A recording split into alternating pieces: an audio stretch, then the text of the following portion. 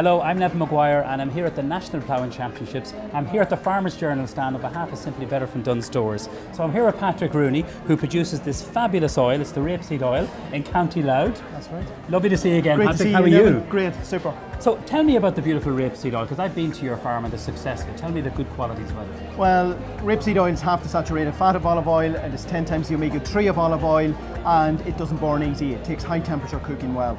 So for cooking oil, you get a higher smoke point, which is very important because I'm using it a lot at my cookery demonstrations. Not alone for cooking, but for health too. It's very, very important, isn't it? The great oil. It's very important not to burn an oil, as you well know. And rapeseed oil takes high temperature cooking well, and it has a lot of health benefits also. Now, when I went down to your farm, Derrycama is the area, it's not the farm. That's right, yes. Yeah, I went down there, met your beautiful wife Carol, and saw the whole process. You know, where you grow the rapeseed, and that's very unusual that you grow the rapeseed. So you produce it, you grow it, and you grind it, and you make this beautiful oil. Tell me about the process. Yeah, we never let the seed out of our sight. We plant it in the month of August, we take it right through the winter, and we harvest it the following July.